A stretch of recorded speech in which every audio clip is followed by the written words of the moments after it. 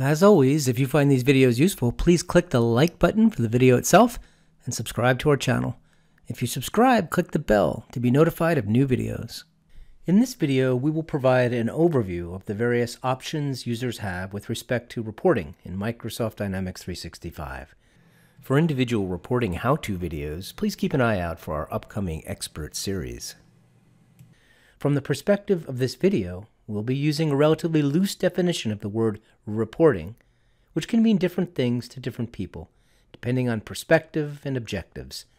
In this video, we refer to a report as any graphical or tabular display of information of data that is resident in Microsoft Dynamics 365.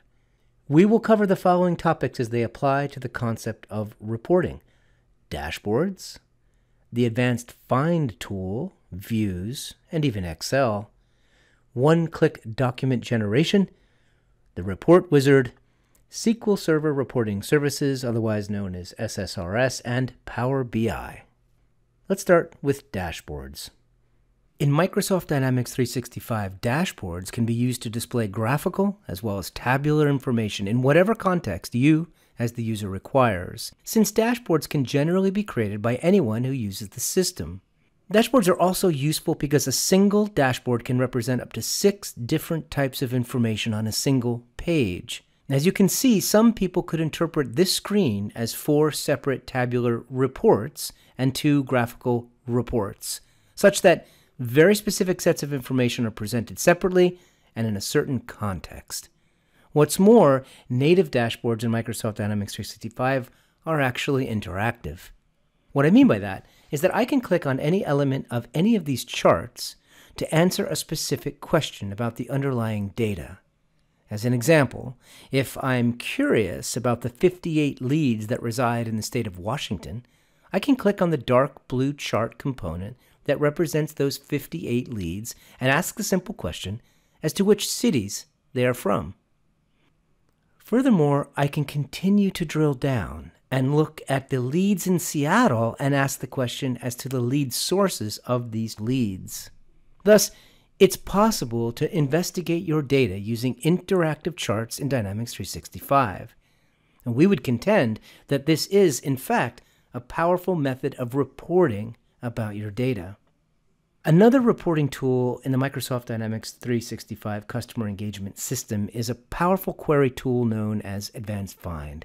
Using this method, you can create queries against your database, then configure the columns to be returned by the results of your query, and generate what amounts to a 2-dimensional set of data that consists of rows of information related to one or more entities in the system. This tool is accessed by clicking the funnel icon at the top right of the screen. This presents an interface where you first select the entity that you'll be querying against using the Look For choice field. Once you've chosen that, you can then select a field as part of your criteria. The field can exist on either the target entity or on any entity related to the target entity. And as you can see, I am searching on all leads in the state of Washington, where the lead source is either web or partner. Now, the results of my query show a list of records. If I want to add columns, I return to the Advanced Find query and click Add Columns, and you can see that I can add a column to the results of the query, any number of columns for that matter. Finally, I can click Save As and then save the query for later use by naming it. This stays in the system and can be used over and over and over again and modified if necessary. What's more, if I click Results, you can see that I can click Export to Excel. Now, this tool allows me to prepare Excel spreadsheets for my data in Microsoft Dynamics, which can then be distributed and even enhanced with pivot tables or charts in Excel. This is also a very useful form of reporting and widely used by Microsoft Dynamics 365 users. Next on the list is known as one-click document generation. This is a relatively recent feature in Microsoft Dynamics 365, and it provides the ability to use a Word document as a template, which is uploaded to the system. And that template is configured to pull specific fields from the database to be populated automatically as a downloadable Word document, which can then be distributed. Now, the platform itself provides several pre-configured templates. For instance, here you can see that I'm making use of the one-click quote template in order to produce a quote from Microsoft Dynamics 365 that I could download as a Word document. However, perhaps the most valuable aspect of this feature is that you can create your own template from scratch and decide precisely what you wish to pull out of the database and then format the Word document to your liking. Once the document is populated with your data and is downloaded, it can be further formatted or manipulated as needed. It can be distributed as a Word document or converted to and distributed as a PDF. The one-click document generation works on virtually all of the entities in the system. Let's talk about the Report Wizard next. The Report Wizard is a reporting option that is native to Microsoft Dynamics 365 and has been a feature since the very beginning. There are, as you can see here, 25 or so canned reports that are provided by default. To access these canned reports, you just simply click Reports on the left navigation. This provides a list of reports that Microsoft has helpfully created for us. Running such a report is as simple as clicking on the link and clicking Run Report. As you can see, this summarization report provides metrics as to the effectiveness of the various lead sources. Now, revenue reports such as these are based on the opportunity entity and comparing it to the source of the original lead. You can create your own report in this section simply by clicking New at the top of the page, which will then start a sort of wizard experience where you walk through a process to create the report, hence the name Report Wizard. Now, there are two key differences between Report Wizard reports and the Advanced Find tool, which we discussed earlier. First, these types of reports provide two entities to query simultaneously, whereas the Advanced Find tool only provides one basic target entity. Secondly, these type of reports allow for grouping, summarization, like counting records, and summing numerical data. Advanced Find results, by contrast, are strictly two-dimensional and do not support summarization, counting of records, or grouping unless the data is exported into Excel, in which then you would apply those kinds of features. Another advantage of these types of reports is that they can be distributed in a variety of formats. And as you can see, there are a healthy number of ways you can export and share the results of these types of reports. Moving up the ladder of complexity, let's discuss SQL Server Reporting Services Reports, or SSRS.